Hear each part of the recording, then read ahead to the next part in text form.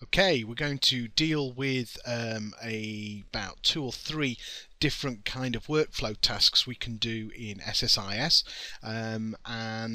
this is basically the building blocks of any data that you're going to pull in from any kind of source, whether it be Access, Excel, Oracle, whatever. The basics here is just basically how do we deal with the data once we've got it into the integration services engine, and how do we spit it out to the format that we desire. So to this end, what I've done is on the pcteach.me website, on this relevant post, you will be able to download the accessory file that I've got on here. You don't have to, you can make your own up if you want to, but for speed of use I've already created something called data conversion. So if you get the zip file, all you've got to do is unzip it to your C drive, and what you'll have is the following structure. You'll have the data conversions folder, which would contain the project that I'm going to talk about, but just jump back up again. We also have an Excel spreadsheet, which is what we're going to use for the purpose of this demonstration. So what we're going to do to start with is just let's have a look at the data that we're going to pull in. So this is the employee spreadsheet. It's very simple, very basic. Let me just size this down. And all we've got inside here is just like first name, last name, age, date of birth, location, telephone, salary. Now I must stress that if you're going to do warehousing or anything like that, you would never have an age column. Why? Well, that is prone to change, because tomorrow those numbers will alter if I press a moment, but what would happen is these numbers will start ticking up each second moment of the day, because if you look at the top, it's just a simple calculation to work out how old they are. You wouldn't have age, but I'm using it as an example for data conversion. What I want to pay attention to really is that the first name and last names are all in lowercase, or they could be a hodgepodge of different cases. The age is obviously really wrong, because you never say I'm 22.24 years old. You would say you are 22 years old. So I'm going to be showing you some of the pitfalls as well with the conversion. So with that in mind, please inspect it to your heart's content, but I'm just going to close this and carry on. Now if you have actually brought in the package that I've created, I'm just going to open this up. And what we'll have really is just one package off to the side. Now, one of the precursors before opening this package is make sure, if you're going to follow me precisely with this download, is in SQL Server you've already created a database called test. Doesn't matter where you actually create the files, as long as there's a database called test, it should work. So with test done, there's no tables, and we're going to create them in a second. So back into the package, I'm just going to double click to open it up. And what I'll find straight away is that there is an error at the moment, because it's trying to put it to a table that doesn't exist, which we'll get to. It's a simple package. All I'm doing is 2 particular tasks in the workflow. The first one is to do a truncate of the table, so just have a brief look at that. All it's doing is literally this bit here, truncate table. Fair enough. And then that proceeds to the employees data flow task, which I always put a DF in front. So if we go to the data flow tab, you'll see that I've got an Excel data source. Let's just bring them up here.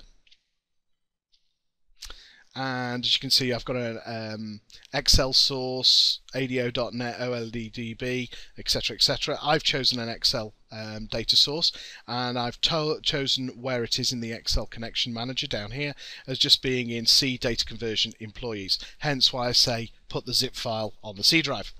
So with that done, I can now look at the individual bits which I'm going to do on this to get it nice and neat. So first of all, if I just go to the columns, it's automatically bringing in first name, last name, age, location, etc. But the way it's going to appear isn't going to be perfect. It's going to look a bit on the naff side. I mean, if I preview it, you can see it's in lowercase, as I've already mentioned.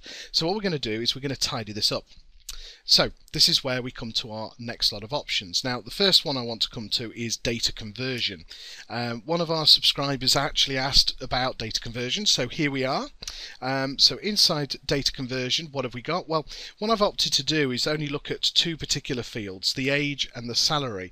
So what I want to do is I don't really want to see the age as 24.2, I just want to see 24. So what I'm doing is I've selected the age field and then I've given it a new alias and I'm calling it int age, and then telling it what data type to have. So a 2-bit signed integer basically is a tiny int. Now how do we do this? Well, it's just very simple. All you do is you select the field you want to work on, so let's say date of birth, and it immediately puts a new input column at the bottom. What you have to do is give it a new name, because from that point onwards you will have two fields. You'll have the date of birth field and this new field that you're actually converting here. So with that done as copy of date of birth, I can click on the drop down box and choose all the different data types. If you're struggling for the data types and what they all mean, have a look at books online, which you should have with SQL, and that will actually give you a full rundown of what they all are. There's too many to discuss on this video. Now in my case I don't want that. I'm just going to cancel it and go back in. So data conversion, as long as you've put the pathway through, all you do is you select the particular field and then you give it a new output alias and specify the data type you want it to go to. So with that done, on age, what have I done with salary?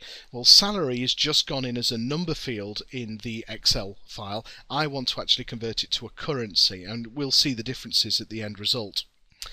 Now really with data conversion there's not a great deal you do. You just select the field and then convert it to an appropriate one. What can quite often happen is what you're trying to do in regards to converting isn't actually a conversion task. What you want to do is do derived columns.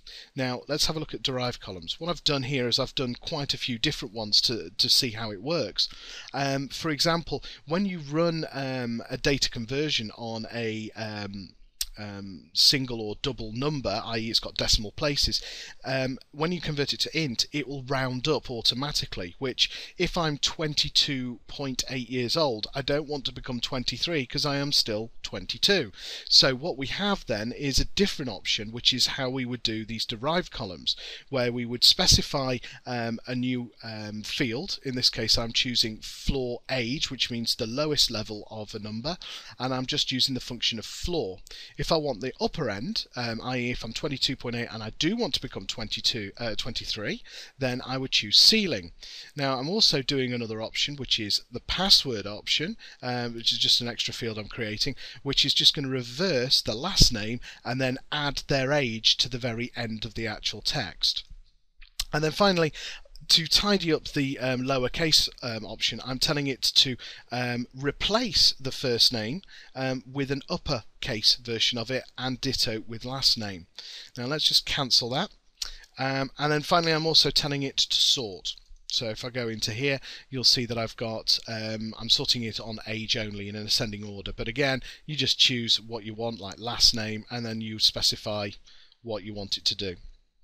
Now finally we've got this problem here, which is the X. Now the reason being is you've created the database but we haven't created the table, so very simple to fix. We just double click on it and just choose new and just change the create table to employee and OK, and then you should be good to go. So if I just OK that, I'm going to just right click on the package here and choose execute package, and it should run through relatively quickly. As you can see, it's gone through successfully and 7 rows have been exported. So let's just have a look in SQL now. So in tables, let me just refresh, I should see the employee table.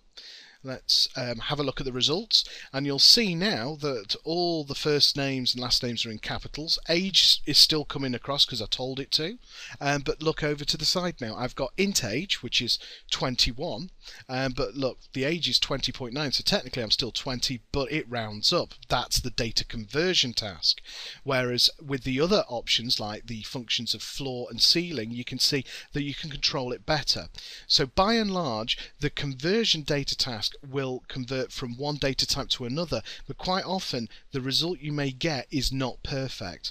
So with time almost out on this video, I would like you just to have a look at this and have a play around, but the key things are that there are really two areas to look at, which is the data conversion, which changes data types, but you're more likely to look at the derived column.